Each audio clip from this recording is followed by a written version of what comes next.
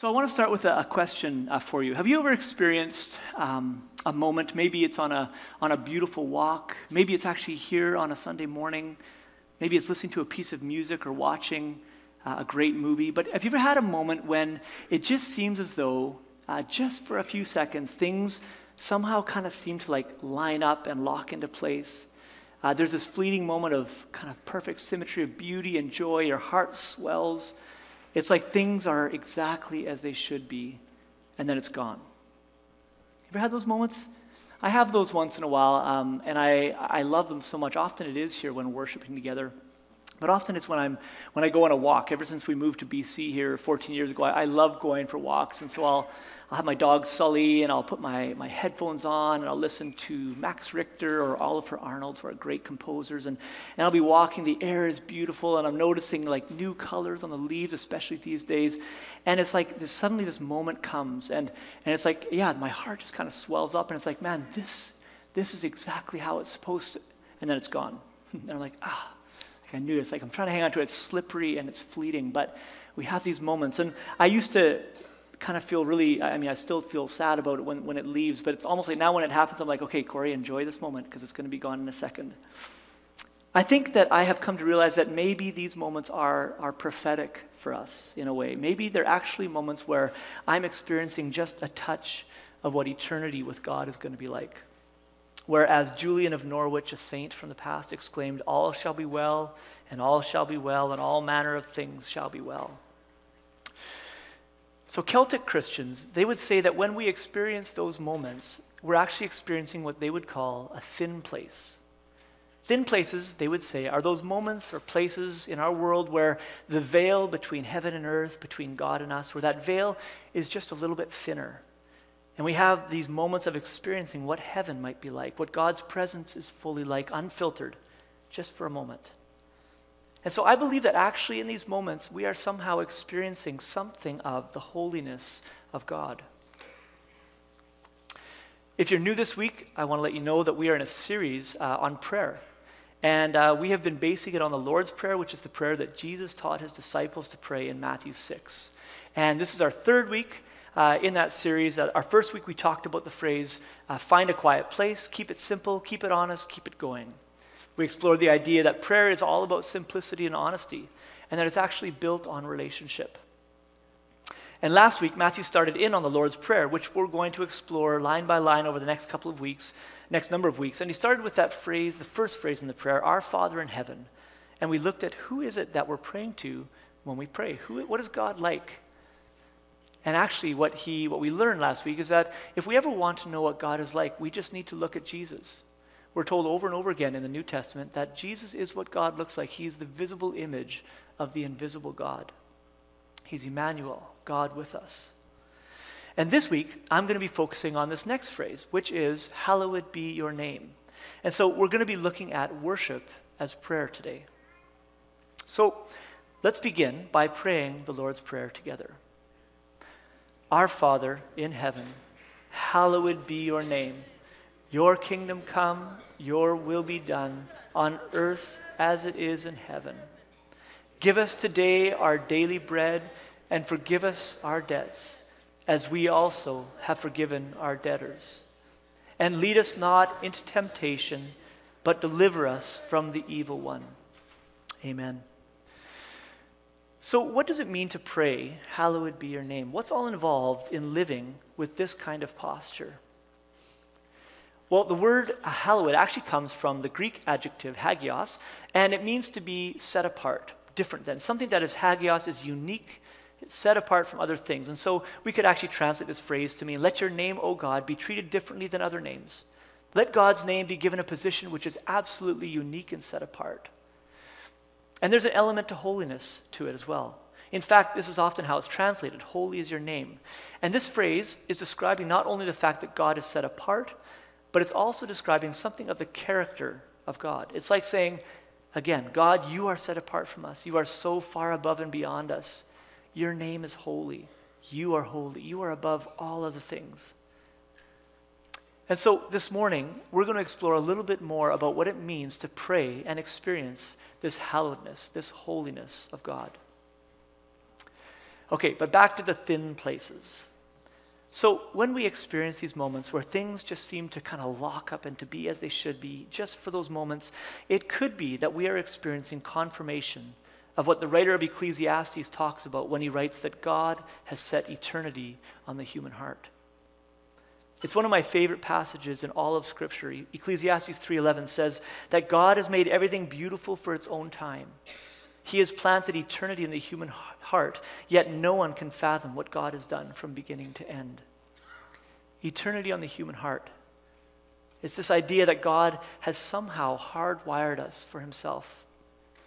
There's something in us that is always reaching out for the divine, as though we know we're made for more.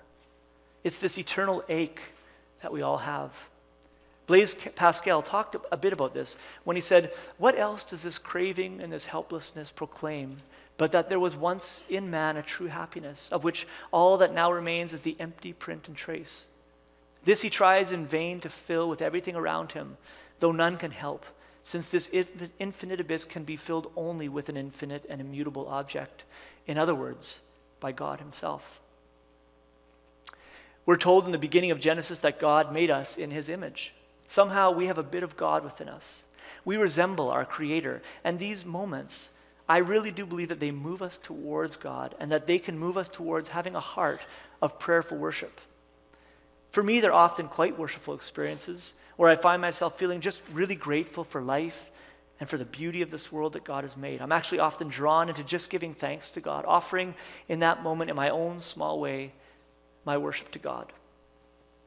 You ever had that feeling of thankfulness when you can't necessarily articulate what it is exactly that you're thankful for? Fun little side note, British theologian and author G.K. Chesterton once remarked that the worst moment for an atheist is when he is really thankful and has no one to thank. It's true. So I want to suggest today that you and I are made for worship. I should point out that the word worship isn't necessarily a Christian word, actually. We're all worshipers, and I don't mean everyone here in this room. I mean all of us. We are all hungry for more. We're all searching and reaching for the divine, I believe. We all ascribe an ultimate worth to something or other. I really love what James K.A. Smith writes in his book, You Are What You Love, which is a fantastic book. He says that to be human is to be a liturgical animal, a creature whose loves are shaped by our worship. And he goes on to quote the writer David Foster Wallace, who isn't a Christian, by the way, who says this in a commencement address that he gave a few years ago. He says, "There's no such thing as atheism. There's no such thing as not worshiping. Everybody worships. The only choice we get is what to worship." And then he goes on to describe the perils of wrong worship. He says, if you worship money and things, if they are where you tap real meaning in life, then you'll never have enough.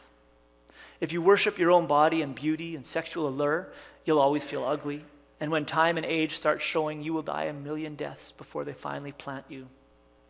Worship power, you will feel weak and afraid. You'll need ever more power over others to keep that fear at bay. Worship your intellect. Being seen as smart, you'll end up feeling stupid, a fraud, always on the verge of being found out. The insidious thing about these forms of worship is not that they're evil or sinful, it's that they're unconscious. They're default settings. They're the kind of worship you just gradually slip into, day after day, getting more and more selective about what you see and how you measure value without ever being fully aware that that's what you're doing. It's interesting. Wallace wouldn't call himself a Christian, and yet he's recognizing that we all have this default setting within us, this God-shaped hole, this eternity on our hearts. And when I think about this idea of God placing eternity on our hearts, I can understand, I think, where creativity comes from. Why we're always searching desperately for more purpose and meaning in life. Why our artists are always describing things that they're feeling and sensing, but they haven't actually seen or can't quite articulate. Sadly, I also really believe that this, ironically, is also where so much of our addictions and our anxieties and our depression comes from. We're trying to fill this void with things that were never meant to fill it. Again, as Pascal said, God himself is all that can truly fill this hole in our hearts. Chesterton is attributed as well to have said that every man that knocks on the door of a brothel is looking for God. So how do we fill that void in a healthy way? How do we make sure that we're not filling it with unhealthy things? How do we avoid becoming worshipers of false gods that will betray us? Whatever these small g gods might look like to you. Money, power, alcohol, stuff, how we're seen, our image, etc. I think that the answer to that is we need to learn to love God.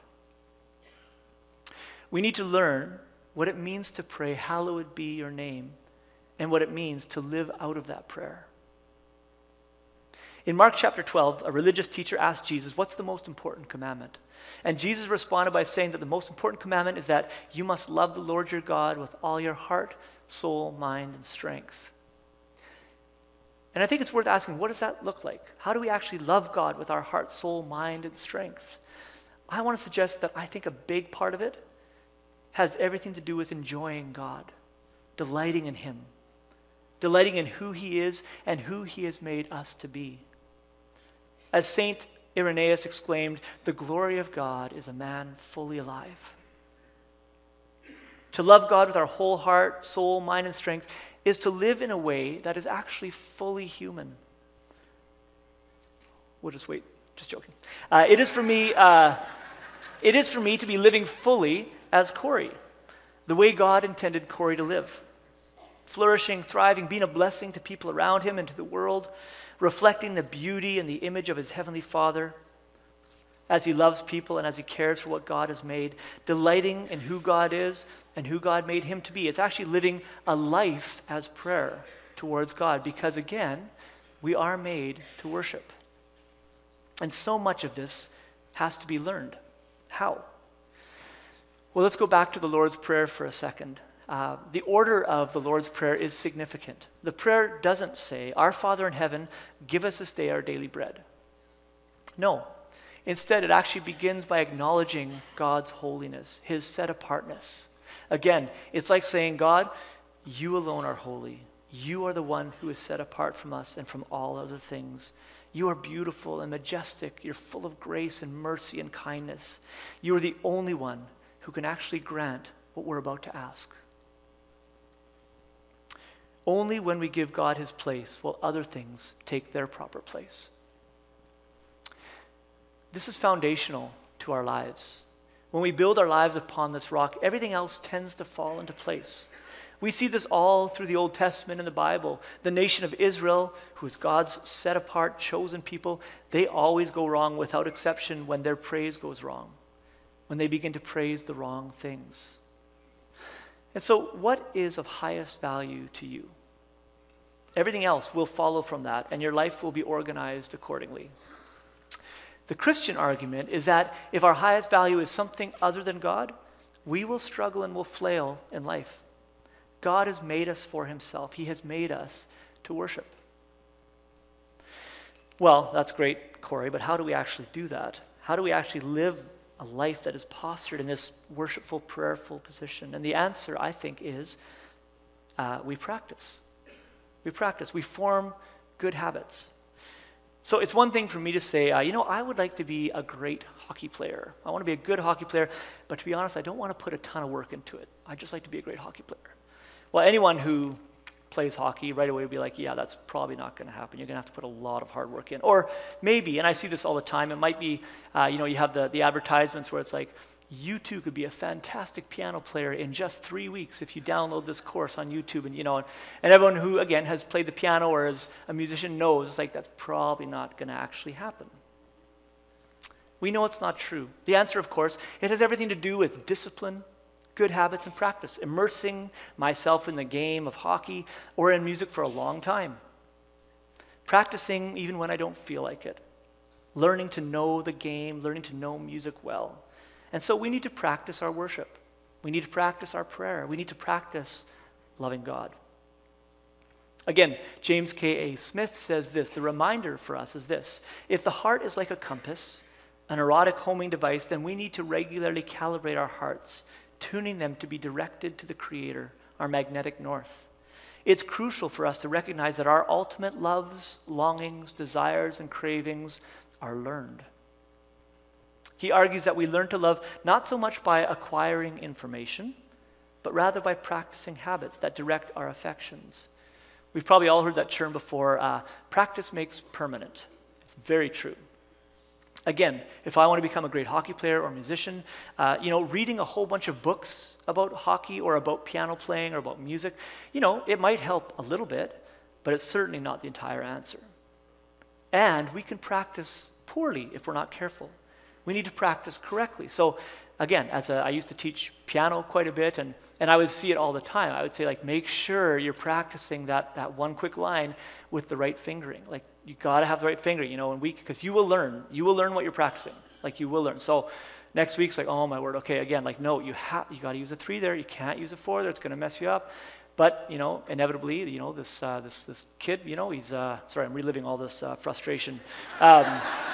You see it, right? It happens, and it betrays you in the end. You get betrayed in the end because you've been practicing the wrong things, and we do learn what we practice. Practice makes permanent. So the bottom line here is we don't just think our way into right worship. It takes practice. And again, we need to be aware this is for good and for ill. The things that we practice, we become quite good at. When we're practicing things that are damaging to us, over a long period of time, it becomes harder and harder for us to move out of that rut.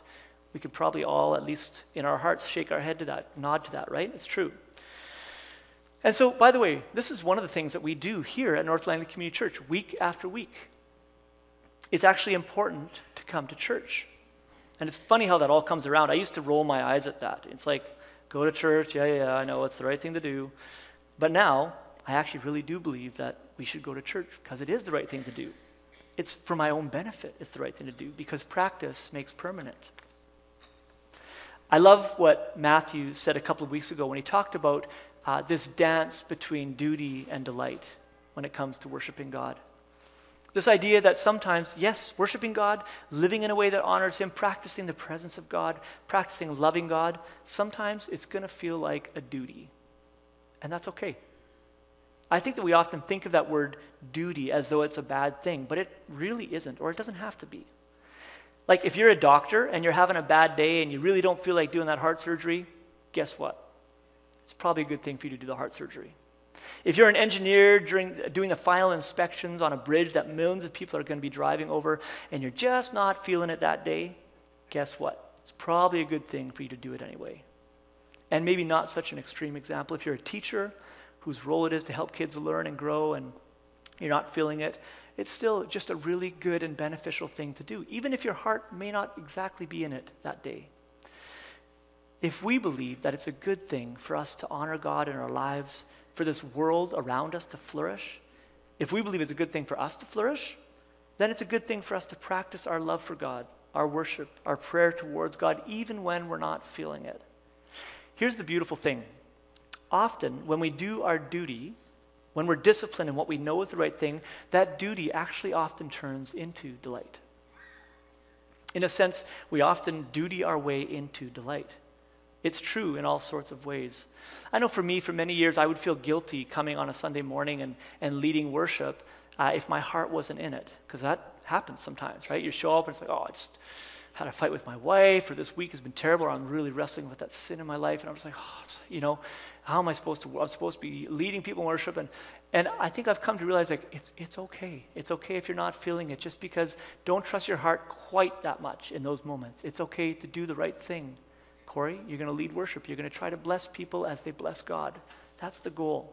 I really love what Pete Greig says in his book, Teach Us to Pray. He says this, it's an act of the will. Instead of waiting to worship until I feel like it, which could be a very long wait indeed, I begin to thank God for all the evidence of His love in my life, often speaking out loud until my feelings fall into line with the facts. Sometimes it can seem a bit fake at first, but that's okay. And occasionally I continue to feel tired, sad, or lethargic, and that's okay too. If I only said I love you to my wife when I was overwhelmed with passion, I definitely wouldn't tell her often enough. And actually, my love for her may well be more honest, less fake in the cold light on an ordinary day than it is during the hormonal surge of an emotional moment. All right, I have a little smiley face there. Getting all romantic, Pete. He goes on to remind us as well that in Hebrews 13, we're urged to offer God a sacrifice of praise. Sometimes, when it's least appealing to offer God our lives, our prayers, our hearts, and we do it anyway, that's when it may, in fact, be the most valuable offering to him.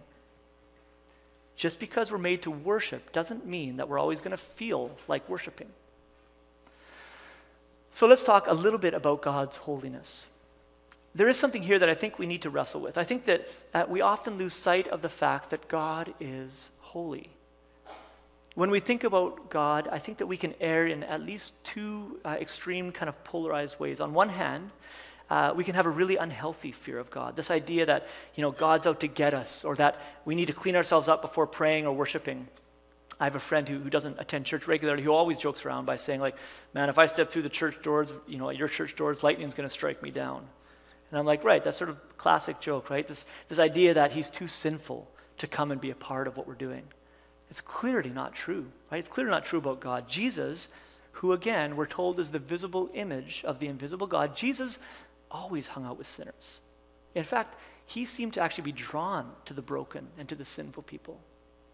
We don't need to clean ourselves up before coming to God.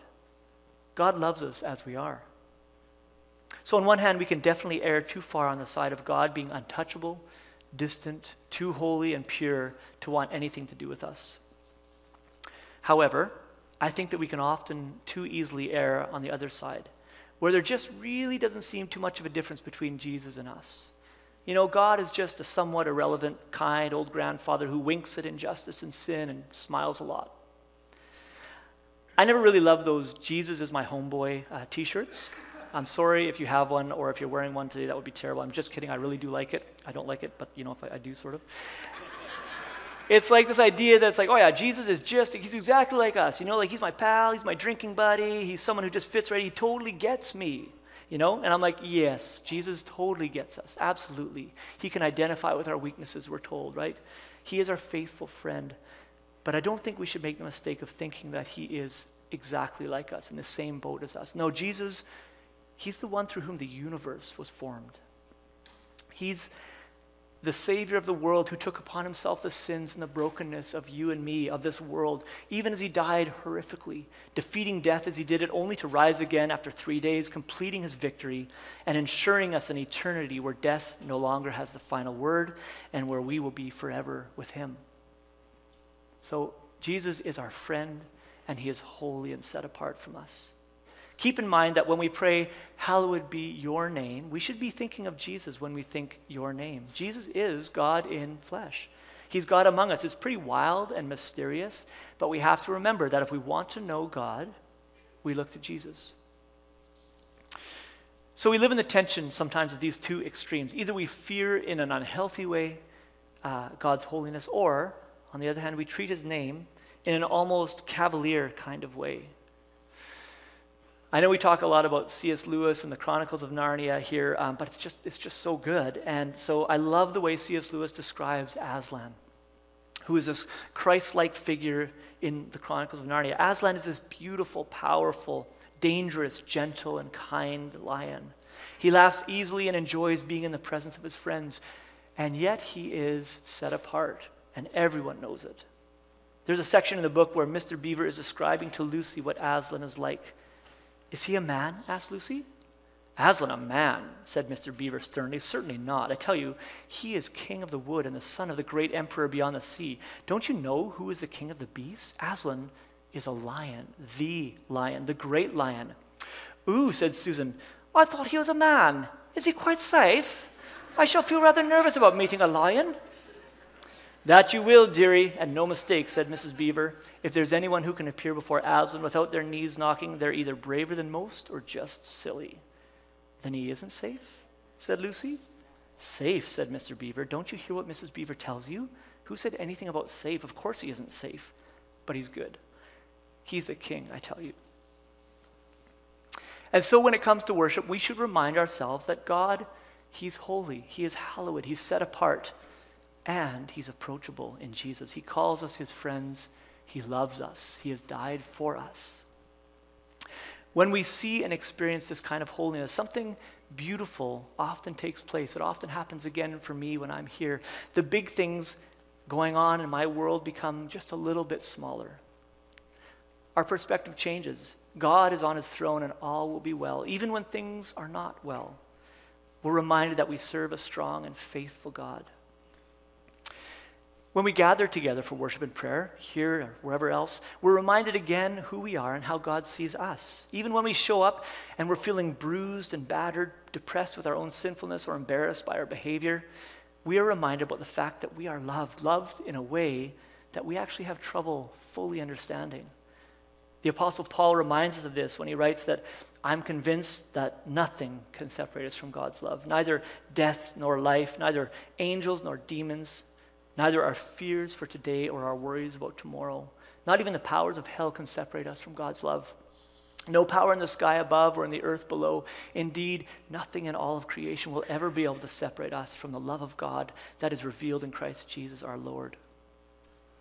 It's beautiful. I don't know if you're like me. Sometimes, honestly, we'll be singing together and I get emotional. There'll be a line that jumps out at me and I'll be like, oh, and I just have to stop singing. I'm like, that is me. That's for me, God. Thank you. I need, yes, okay, yes, and I'm just like, oh, okay, all right, here we go. Especially it sucks when I'm leading worship because I'm trying to do a good job of leading, but I'm like, oh my word, detach, I can't, I'm trying to figure out how to keep doing this, but not, I don't want to be fake, but I want to lead well. But it's this prophetic thing that can happen in our times of worship together where God is speaking to us and reminding us, you're loved. I know all about it. You're forgiven. And so even when we're worthless and unlovable, we need to be reminded of this. We all need to keep in mind, by the way, that God loves us too much to leave us as we are. That's the beauty of God's action. He cares deeply. He cares deeply about what our lives look like. He's a good father. Of course he's going to care about what his son or daughter, what they're doing, how their lives are going. Why? Is it because he feels embarrassed if they somehow shame the family name? Is it because he's got to face his friends at work who will know all about what kind of mess his daughter has gotten herself into this time? No. I think we can all see that. That's not a great picture of a good father. No, God hates the thought of us wasting our precious lives, our valuable lives.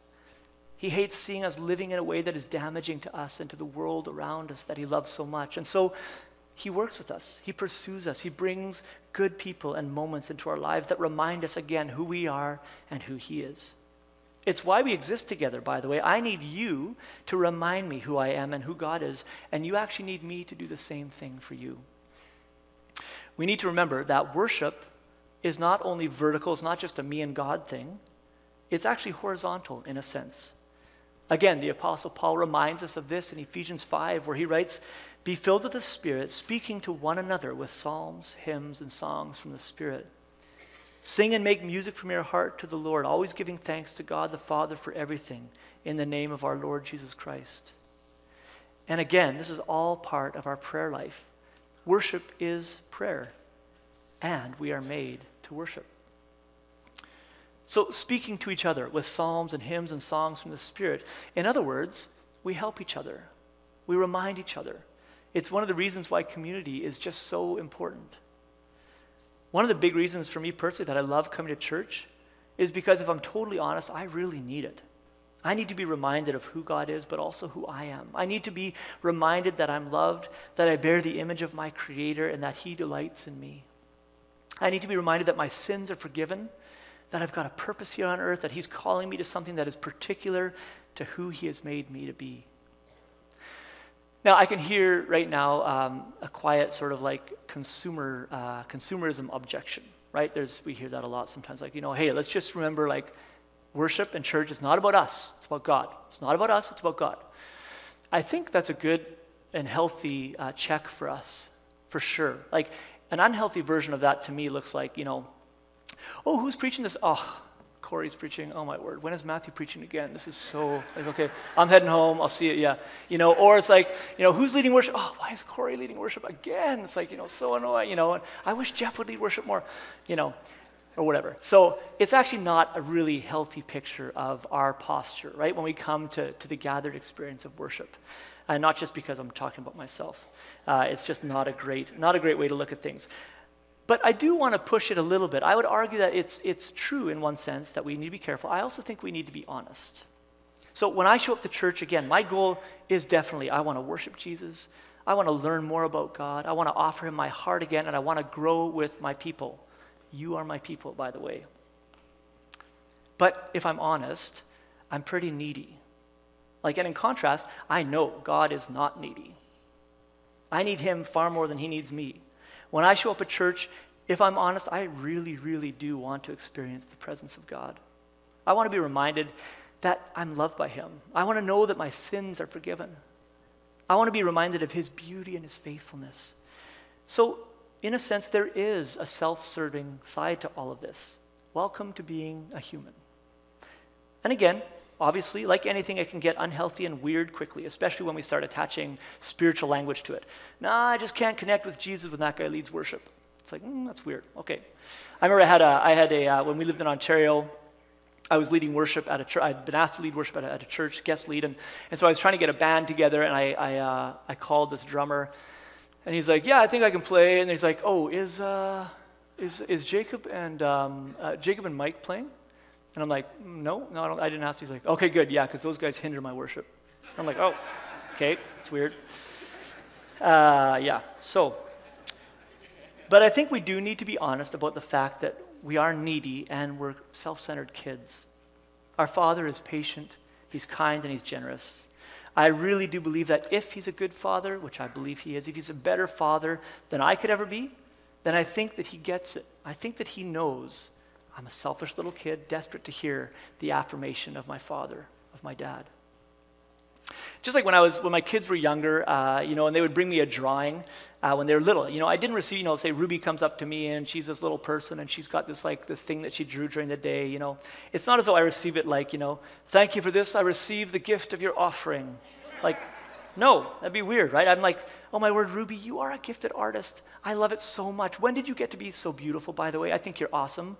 Thank you for giving this to me. I think it's amazing.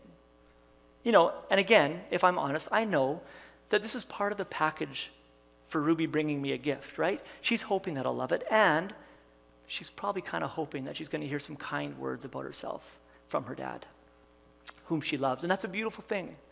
It's a better way, I think, for us to look at our worship times together. Remember, we are made to worship. And it's a huge part about what it means to be a people of prayer. And by the way, one other beautiful part about worship and prayer is that it's often a thin place. Maybe you've experienced that here as well. We're getting a small picture of what heaven is going to be like, what it will be like, except way better. I love what John Henry Newman, a 19th century English theologian and poet, says. He says, I come then to church because I am an heir of heaven. It's my desire and hope one day to take possession of my inheritance, and I come to make myself ready for it. And I would not see heaven yet, for I could not bear to see it. I'm allowed to be in it without seeing it, that I may learn to see it. And by psalm and sacred song, by confession and by praise, I learn my part. I love that. So much of this has to do with delighting in the Lord, giving him praise, whether it's on our own or whether it's with our brothers and our sisters. And yes, you know what? We can be honest by saying that sometimes it will be more duty than delight. That's okay. Often it will just bubble to the surface when we're reminded who God is and what he's done and what he's like. We do tend to praise the things that we're excited about, don't we? Again, C.S. Lewis helps us with this when he says, and this is a long quote, but I just thought it's so good I'm going to say it. The most obvious fact about praise, whether of God or anything, strangely escaped me. I thought of it in terms of compliment, approval, or the giving of honor. I had never noticed that all enjoyment spontaneously overflows into praise. The world rings with praise. Lovers praising their mistresses, readers their favorite poet, walkers praising the countryside, players praising their favorite game, praise of weather, wines, dishes, actors, motors, horses, colleges, countries, historical personages, children, flowers, mountains, rare stamps, rare beetles, even sometimes politicians or scholars. I had not noticed how the humblest and at the same time most balanced and capacious minds praise most, while the cranks, misfits, and malcontents praised the least. I had not noticed either that just as men spontaneously praise whatever they value, so they spontaneously urge us to join them in praising it. Isn't she lovely? Wasn't it glorious? Don't you think that's magnificent? The psalmists, in telling everyone to praise God, are doing what all men do when they speak of what they care about. I think we delight to praise what we enjoy because the praise not merely expresses, but completes the enjoyment.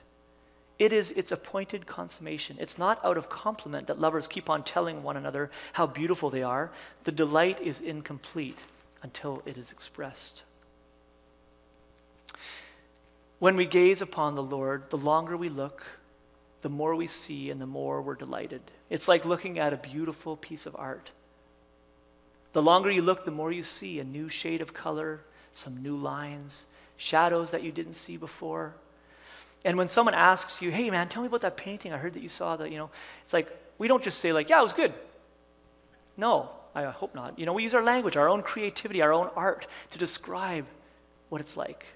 And by the way, this is why our artists matter so much. They give us words to use. They give us images to embrace, soundtrack to our heart's hunger for God. They teach us about empathy. We need storytellers and poets and songwriters and musicians. Again, we are made to worship. So as we close, I would like to offer just some practical suggestions for us as we pursue what it means to pray and what it means to live out God's hallowedness, his holiness. How do we live a life of prayerful worship? How do we practice loving God? Well, number one, and maybe this is a little obvious, I think it's important to keep coming to church gatherings, Sunday after Sunday. I know it feels like something a pastor would say, but I actually honestly believe it. Whether it's here or somewhere else, it really does matter. And it really does help shape our hearts and our habits. But don't just come to church. Engage in it. Be involved. You're part of a family. You're not just a spectator. Remember, I need you and you need me. And by the way, let's just remind ourselves that the church is broken and beautiful, right? It's still the bride of Christ, but let's be honest, there are annoying people here. Just kidding, there's no annoying here. But we know there are people that are going to annoy us. And we're probably going to be annoying to other people, by the way, just so we're all clear. But it's like family, right? You have family dinner. Well, as we all know, family dinners are not always perfect, right? And so it's still the church. It's still the bride that Jesus loves. Be part of the church. It's important. And of course, what about the not Sunday part of this? I've got a couple of thoughts as well about that. And it might, again, feel a little bit obvious, but as Matthew said, I think last week, set aside a chunk of time every day to put yourself in a posture where you can speak to and hear from God. Maybe it's 15 minutes, maybe it's an hour, what's doable? The point is, do something. God will honor that. In that time, spend some time in the scriptures, spend some time in prayer. Ask God to speak to you through these things. If you'd like some help with that, there are a lot of great apps that are out there that actually can help us decide, what that might look like. And so here actually are a couple that I've really enjoyed. So the Bible app, it's a free app. I've used it a lot. It's got tons of different Bible translations. It's got tons of reading and devotional plans that are both reading the Bible plans and topical plans. It's great. Could be like, anxiety. It's like, boom, here's like a 2-week reading plan that walking through the Bible and how can we deal with anxiety. Any topic that you want to do, it's got thousands of different plans. Pray As You Go is a fantastic app. It's an audio app. It's produced 5 days per week and 1 weekend day. I listened to it this morning. It's a 10 to 13 minute session that combines music, scripture, and some reflective questions. And there are fantastic guides with great Irish accents, often, or English, and that's almost always a key part of finding thin places, those kinds of accents. So, just kidding. My Daily Office is the third one that I really like as well. It's an app that provides guidance in morning and evening prayers. It's got optional lectionary readings. It's adapted from the Book of Common Prayer, and there's something about beautiful prayers that have kind of lasted through the centuries. You're praying something that a Christian maybe 400 years ago prayed. Something really amazing about that, because I often find my prayers become shallow, self-centered. I'm like, man, I feel like I'm praying the same thing all the time. It's like, that's why these kinds of prayers, that's sometimes why we will often use prayers in our services, because there's something rich and beautiful about being like, oh, that's what I want to pray. That, I need that. Yes, that is now my prayer, Try praying a psalm. If you can't think of anything else to do, the Psalms, it's basically a book of prayer. They're filled with humanness. Often they permission us to feel all the feels, whether that's an exuberant, thankful spirit, or whether it's frustration with the way life is turning out, whether it's depression or it's like fear, anxiety. The Psalms are full of everything, and we are permissioned to pray these things to God as we read the Psalm and pray along with them. Another one is, I've got two that are go for a walk. First one, go for a walk, leave your phone at home, just go for a walk and keep your eyes open to see God's work around you. Feel no pressure, but when something comes to mind, offer it back to God. Remember, God has made everything. He is the giver, the sustainer of all things. The earth is full of his glory. That leaf that has changed color and is the most beautiful shade of red you've ever seen is full of his glory. Think of the words, God, you are, and then finish that sentence. Just spend some time walking, silently offering prayers of adoration to him. Matthew talked a little bit about a good little tool for when we pray, like a good order, ACTS, A-C-T-S, right, which is adoration, confession, thankfulness, and supplication. Supplication is asking God, like, basically, here's what I need. God, can you do this for me? Can you help me with this? We start with adoration, just like we talked about today. Another go for your walk, but go for your walk with your phone. But listen to Pray As You Go, the app, or maybe some worship music that you love, or maybe some beautiful instrumental music. Enjoy creation that God has made, and enjoy some beautiful music that God has inspired others to make. Again, no agenda, just offer whatever that is back to God. Avoid the temptation of making these functional experiences. I slip into that all the time. I'll be just listening and like enjoying it, and it's like, oh, I got to send that email, and I'll go back and like I'm just out of the zone, and suddenly I'm doing the functional things. It's good for us to just rest and be still in the presence of God. Don't send it, just make it your focused time with God. Finally, I just want to close with the reminder that you and I were worshipers. The question is, what are we worshiping? What are we pursuing? Remember that God is holy, and always start with that. And remember that you are loved, you're forgiven, you're welcomed by him. And finally, remember that God, our Heavenly Father, has made us for himself. When we look at the Lord's Prayer and read that we are to pray, hallowed be your name, we're invited to delight ourselves in the Lord, to look upon his beauty and his majesty, his holiness and his goodness, and we're invited to adore him, to give him praise, both in our words and in our gathered times of worship, and also in our private lives, in our day-to-day activities. I'm just going to pray, and then we're going to sing a couple of songs here of worship together. Lord, thank you so much that you have made us for yourself. Each one of us, God, that again, that your glory is us fully alive, delighting in you. God, thank you that you know each of us so well. You know the things that we're wrestling with, the things that are bringing us joy. God, thank you that you love us, that you died for each person that is here, that you offer your forgiveness and a new way of life. God, we want to honor you with our lives. We want to declare that you are set apart from us, and yet you are so approachable and so invitational to us. We want to put our hope and our trust in you. We pray this in Jesus' name.